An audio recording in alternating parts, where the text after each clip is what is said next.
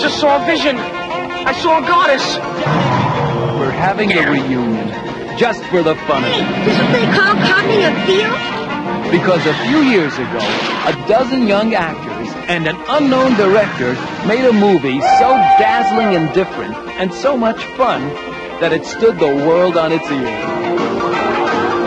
The director was George Lucas. He wrote it with Gloria Katz and Willard Height, then went on to make Star Wars. And those unknown stars? Richard Dreyfuss, Ron Howard, Cindy Williams, Paul Le Mat, Mackenzie Phillips, Kathleen Quinlan, Suzanne Summers, Charlie Martin Smith, Candy Clark, Harrison Ford, and Wolfman Jack. American Graffiti. It's back with new scenes. And at selected theaters, a big new stereo Dolby sound.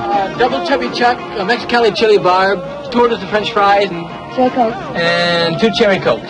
You want a knuckle sandwich? No thanks. I'm waiting for a double chubby chuck. American Graffiti. I love you, operator. Just for the fun of it.